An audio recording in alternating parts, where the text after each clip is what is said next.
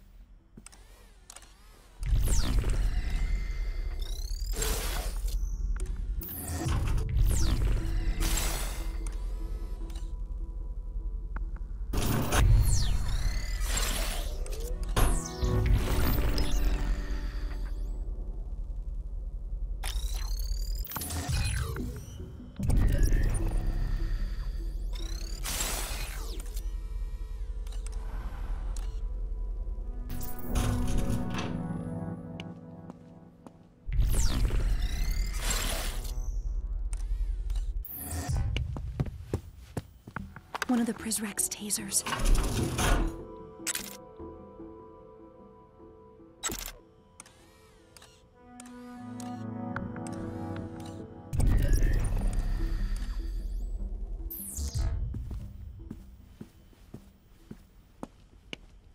That's more than I can carry.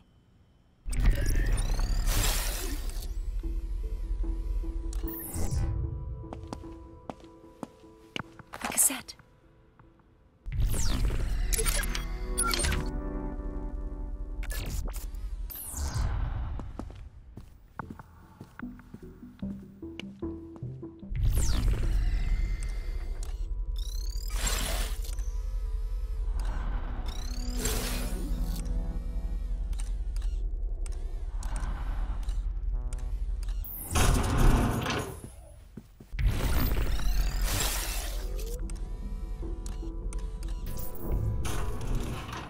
Prizrek on their patrols.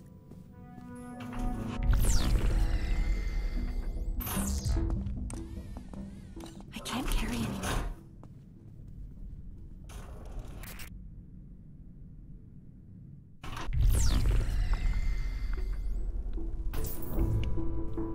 Everything looks good.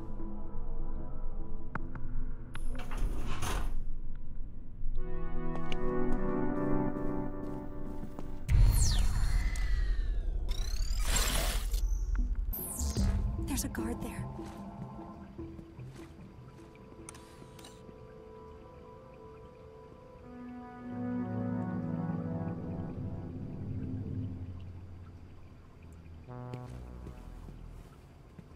Heading to the vent.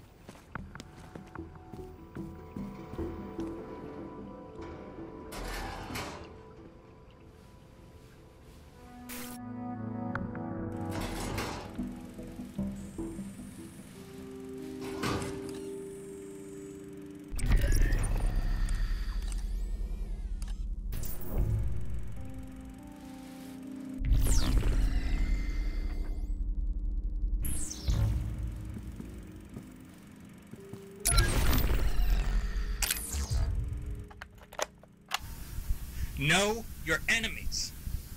Now, I'm not talking about those that come at you with clenched fists, but with open arms. I'm not talking about that creepy old Victorian on the hill with the rickety shutter and the murder crows perched on the roof. No, that's too easy to see. I'm talking about the charming Mediterranean split level with the 2.5 kids in the yard.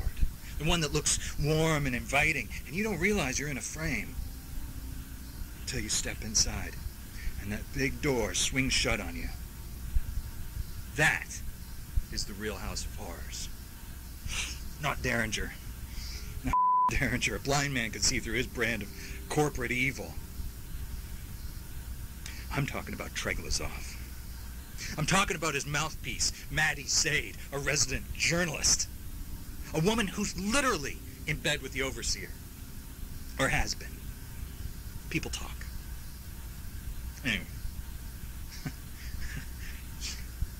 I don't know what kind of journalist she was on the outside, but she's certainly sold her soul 1,000 times over in here. And what makes her so insidious is that she's too damn pretty. She's the plastic that'll melt first and cause a grease fire when the revolution heats up. She tells her lies through a megawatt smile. But for now, she's more dangerous than Derringer or any of those masked chumps. Even Mireille and all her empty promises have got nothing on Maddie. Actually, bad example. Mireille has got something on everyone. I've seen the files. Huh. You know? That gives me an idea.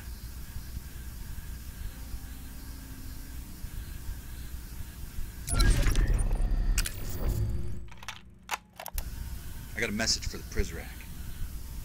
To all you ghosts sulking around these halls, I got something to say. It's not your fault. You all been sold the same bill of goods by His Majesty King Treglazov. This place, this whole place, is just one big chessboard and all the pieces are pawns. Yeah, Derringer. Even you. The Overseer will junk you like a disposable razor as soon as your edges start to dull. You think I'm lying to you? You think because you're a loyalist and not some sawdust-eating prole that you earn a little carte blanche? Well, think again. Enjoy the afterlife, chumps. Maybe they have the internet in hell. If it's my hell, they do. Let's face it, you signed up for this mess because you thought you didn't have a choice. Or that there'd be some nice perks at least. But you can only feel up so many little old ladies in wheelchairs before the shine wears off. Whatever brought you to this place, whatever it took to get you on board, you signed that dotted line in blood, didn't you? Well, you should have read the fine print. Because a Treglazov contract is binding. Literally.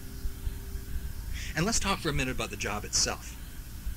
Getting worked up every time the threat level rises, hitting little kids, recalibration. Does it make you feel like more of a man? I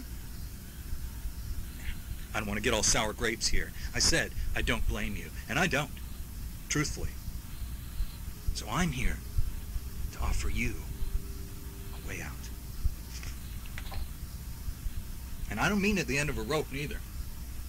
You know, living in crawl spaces has taught me to always keep an eye out for an escape route. So here's yours. Revolt. Revolt!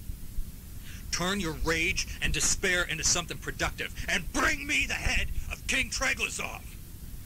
And you better free yourselves because, well, he sure won't. And in the meantime, I'll be here. I should probably clean up the place a little. Make some space for that severed head. This is Zager, saying don't trust anyone. Not even me.